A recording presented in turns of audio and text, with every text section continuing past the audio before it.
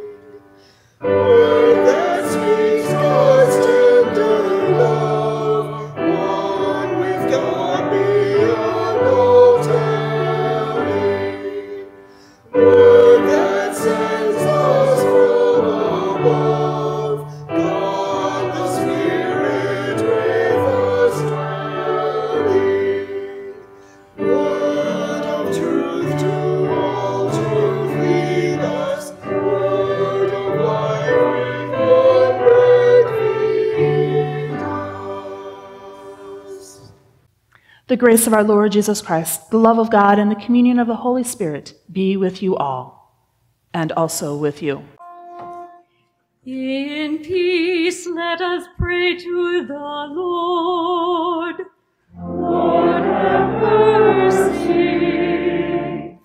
For the peace from above and for our salvation, let us pray to the Lord. Lord, have mercy. For the peace of the whole world, for the well-being of the Church of God, and for the unity of all, let us pray to the Lord. Lord, have mercy.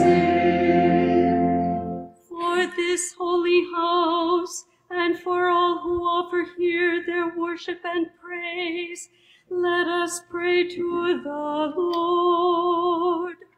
Lord, have mercy. Help, save, comfort, and defend us, gracious Lord. Amen.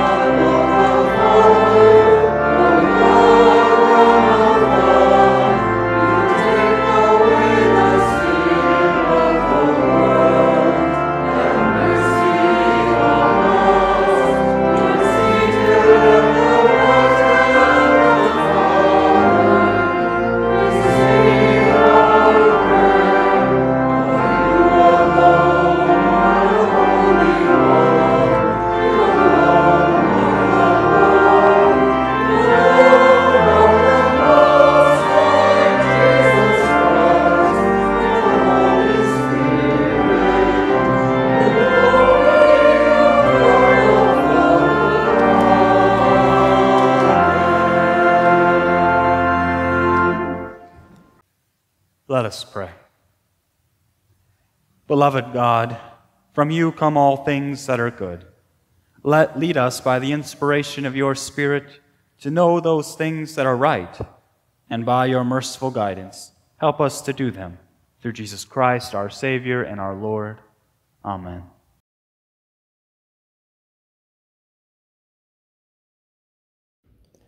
Our first reading this morning comes from Isaiah, the 5th chapter. Let me sing for my beloved, my song concerning his vineyard. My beloved had a vineyard on a very fertile hill. He dug it and cleared it of stones, and he planted it with choice vines. He built a watchtower in the midst of it, and he hewn out of a wine vat in it. He expected it to yield grapes, but yet it yielded wild grapes. And now, inhabitants of Jerusalem and people of Judah, judge me and my vineyard. What more was there for me to do in my vineyard that I have not yet done? When I expected it to yield grapes, why did it yield wild grapes? And now I will tell you what I do in my vineyard. I will remove its hedge, and it shall be devoured. I will break down the wall, and it shall be trampled down. I will make a waste, and it shall not be pruned or hoed. It shall be overgrown with briars and thorns. I also command the clouds, that they have no rain upon it. For the vine of the Lord of hosts is the house of Israel, and the people of Judah are his pleasant plantings. He expected justice, but he saw bloodshed, righteousness, but heard a cry. The word of the Lord. Thanks be to God. Our psalm this morning is Psalm 80. Restore us, O God of hosts. Let your face shine upon us, and we shall be saved. You have brought a vine out of Egypt. You have cast out the nations and planted it. You cleared the ground for it, and it took root and filled the land. The mountains were covered by its shadows, and the towering cedar hills by its boughs. You stretch out its tendrils to the sea, and the branches to the river. Why have you broken down its walls, so that all who pass by are plucked off its grapes? The wild boar of the forest has ravaged it, the beast of the fields has grazed upon it. Turn now, O God of hosts, look down from the heavens, behold and tend his vine. Preserve what your right hand has planted. Our second reading comes from Philippians, the 3rd chapter. Paul writes, If anyone has reason to be confident in the flesh, I have more. Circumcised on the 8th day, a member of the people of Israel, the tribe of Benjamin, a Hebrew born of Hebrews. As to the law, a Pharisee. As to zeal, a persecutor of the church. As to righteousness under the law, blameless. Yet whatever gains I had, these I have come to regard as lost because of Christ. More than that, I regard everything as lost because of the surpassing value of knowing Jesus Christ my Lord. For his sake, I have suffered the loss of all these things, and I have regarded them as rubbish, in order that I may gain Christ and be found in him, not having righteousness of my own that comes from the law, but the one that comes through faith in Christ, the righteousness from God based on faith. I want to know Christ and the power of his resurrection and share his sufferings by becoming like him in his death, if somehow I maintain the resurrection from the dead. Now, not that I have already obtained this or have already reached the goal, but I press on to make it my own because Christ has made me his own. Beloved, I do not consider what I have made my own, but this one thing I do, forgetting what lies behind and straining forward to what lies ahead, I press on toward the goal of the prize of the heavenly call of God in Christ Jesus. The word of the Lord. Thanks be to God.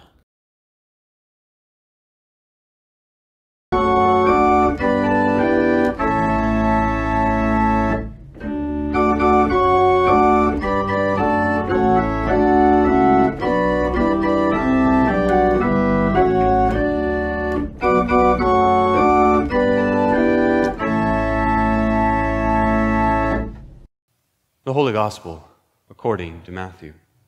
Glory to you, O Lord. Jesus said to the people, Listen to another parable.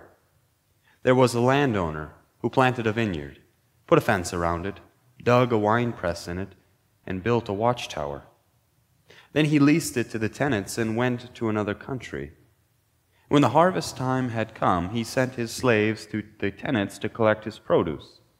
But the tenants seized his slaves and beat one, killed another, and stoned another. Again, he sent other slaves, more than the first, and they treated them in the same way. Finally, he sent his son to them, saying, "They will respect my son." But when the tenants saw the son, they said to themselves, "This is the heir. Come, let us kill him and get his inheritance." So they seized him, threw him out of the vineyard, and killed him. Now when the owner of the vineyard comes, what will he do to those tenants? They said to Jesus, "He will put those wretches to a miserable death and lease the vineyard to other tenants who will give him the produce at the harvest time." Jesus said to them, "Have you never read in the Scriptures, 'The stone that the builders rejected has become the cornerstone'? This is the Lord's doing, and it is amazing in our eyes. Therefore, I tell you, the kingdom of God will be taken away from you and given to a people that produces the fruits of the kingdom. The one who falls on this stone will be broken to pieces, and it will crush anyone on whom it falls." When the chief priests and the Pharisees heard this parable, they realized that he was speaking about them.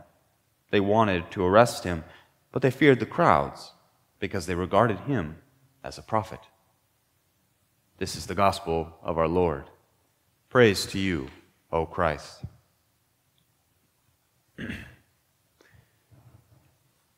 Now, perhaps going about your life, you've probably heard of what's called the no true Scotsman fallacy, in which case no true Scotsman would do such and such a thing.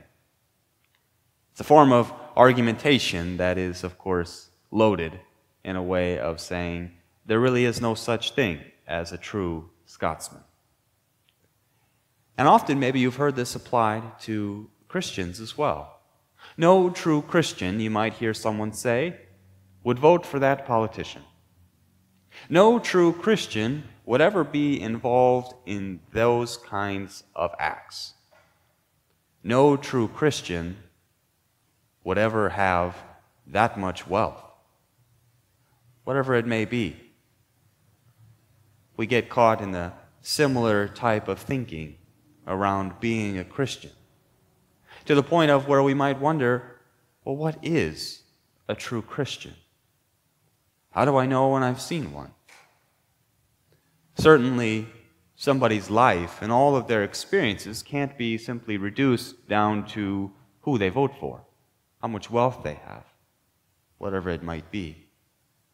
They are more complex, they are more human than those things, than the deeds that make up their life. In our scripture for today, Jesus comes with a parable. And the parable, as you heard, ruffled some feathers with the religious leaders of the day.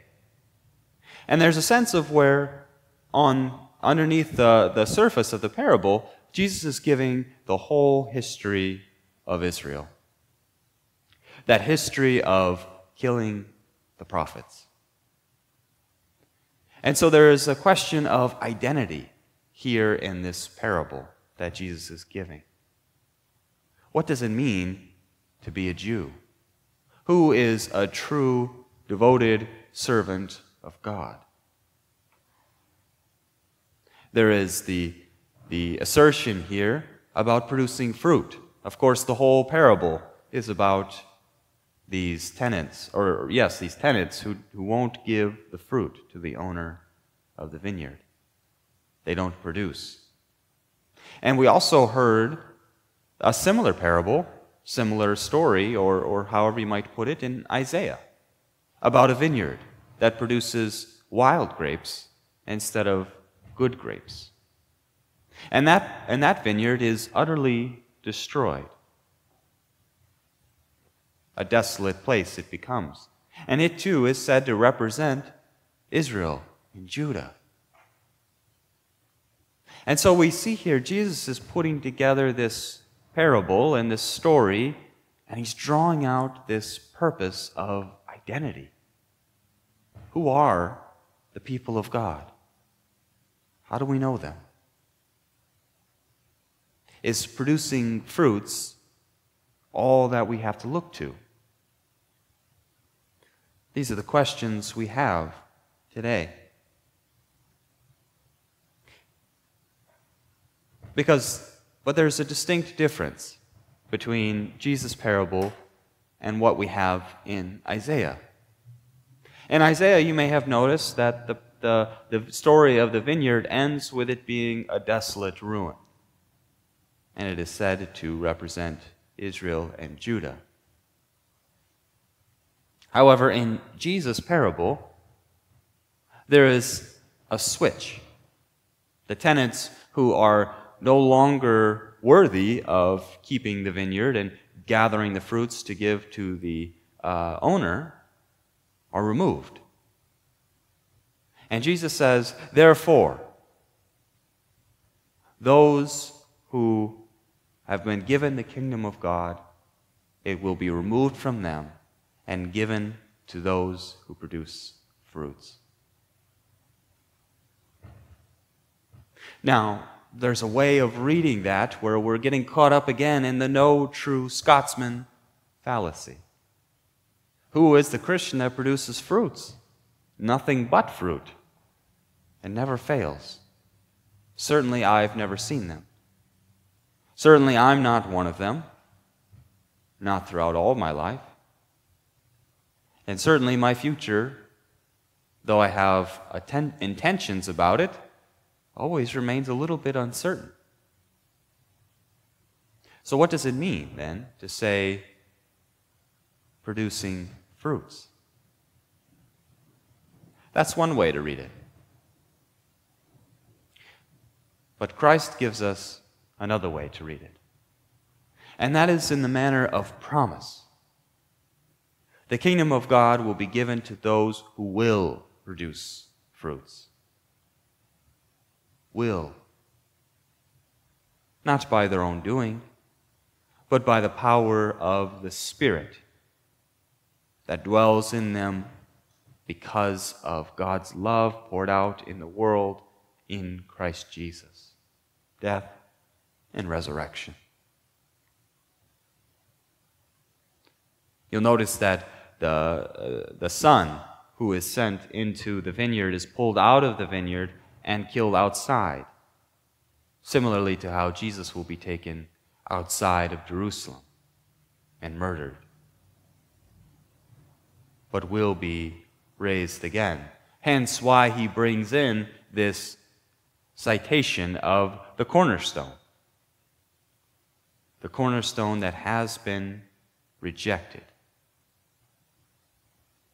will now become the cornerstone, the one that is holding the walls together, that holds the whole building together, in fact. And so we see here in Jesus' parable this promise of death and resurrection. So when he gets down to where the kingdom of God will be placed, into whom's hands and what they will do, that promise follows. The promise of resurrection. It is to say that we are all Christians who confess Christ. We are all Christians who believe. We may not always act like it. We may not always live like it. But it is God who is working in us. It is God who is faithful. It is God who will give us the kingdom and produce the fruits of the kingdom. It is to say that the world is changing. The world is being transformed by the presence of God's people because of God, because of what has been done in Christ Jesus. So may you be a true Christian in that you believe in Christ and that you are filled with the Spirit and so moved to love the world as God has loved the world. that you are a true Christian in that your life is being changed by the grace of God continuously coming to you, moving through you, out back into the world. That you are a true Christian because of the grace that God gives to all. So go and be a Christian by the power of the Spirit. May it be so in each of our lives. Amen.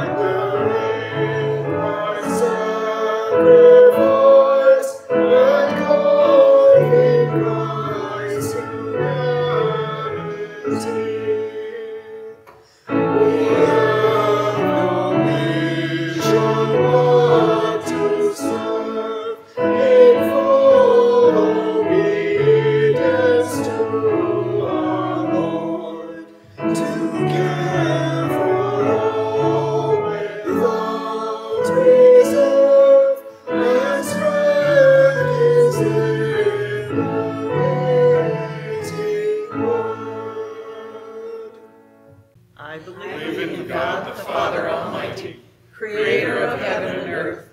I believe in Jesus Christ, God's only Son, our Lord, who was conceived by the Holy Spirit, born of the Virgin Mary, suffered under Pontius Pilate, was crucified, died, and was buried. He descended to the dead. On the third day he rose again. He ascended into heaven. He is seated at the right hand of the Father, and he will come to judge the living and the dead. I believe in the Holy Spirit, the Holy Catholic Church, the communion of saints, the forgiveness of sins, the resurrection of the body, and the life everlasting. Amen. And now, trusting in the transformative power of God's loving Spirit, let us pray for the Church, for the world, and for all in need. God of all grace, you are the source of life and joy. Strengthen the resolve of your Church throughout the world, that together we press on toward the goal of your heavenly call in Jesus Christ. God of grace, hear our prayer. God of all creation, you plant and nourish the earth as your own precious vineyard. Bless fields and orchards and the hands of those who labor in them, that your people are fed with an abundant harvest of good fruit. God of grace, hear our prayer. God of all the earth, you desire peace and justice between nations and peoples.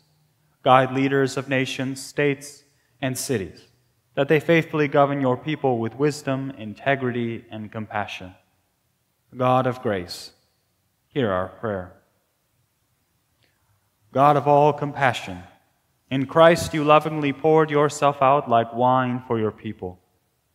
Have mercy on all who mourn, who struggle with their mental health, who cry out for justice, who hunger, and all in any need this day. God of grace, hear our prayer. God of all steadfastness, you set Christ as the cornerstone and foundation of the Church. Build up this congregation as living stones, that it stands in the community as a witness to your enduring faithfulness and love. God of grace, hear our prayer. God of all hope, the saints who came before us lived and died with their hearts fixed on you. We give you thanks for their faithful witness, and we wait with hope for the great day when we join their voices in praise. God of grace, hear our prayer.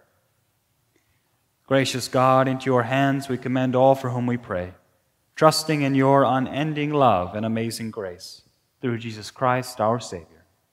Amen. The Lord be with you, and also with you. Lift up your hearts. We lift them to the Lord. Let us give thanks to the Lord our God. It is right to give our thanks and praise.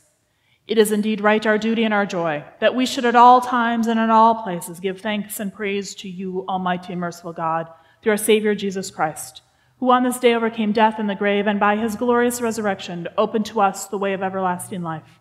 And so, with all the choirs of angels, with the church on earth and the hosts of heaven, we praise your name and join their unending hymn.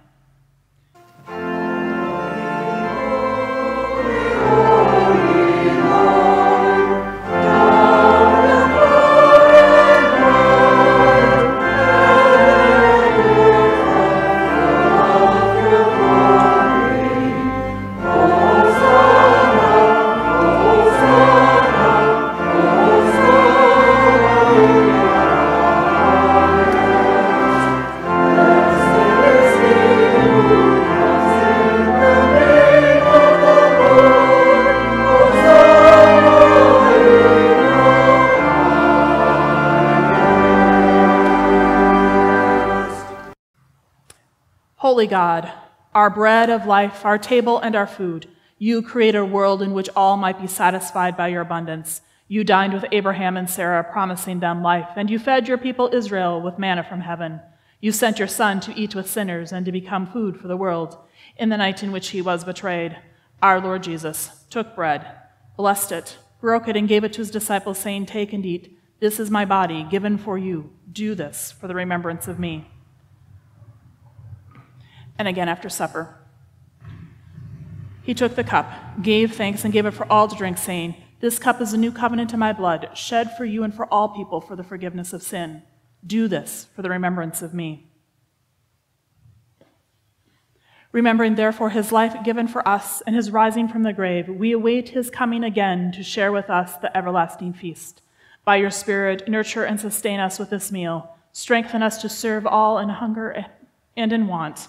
And by this bread and cup, make us the body of your Son. Through him, all glory and honor is yours, Almighty Father, with the Holy Spirit, in your holy church, both now and forever. Amen. Our Father, who art in heaven, hallowed be thy name. Thy kingdom come, thy will be done, on earth as it is in heaven. Give us this day our daily bread, and forgive us our trespasses, as we forgive those who trespass against us. And lead us not into temptation, but deliver us from evil. For thine is the kingdom, and the power, and the glory, forever and ever. Amen.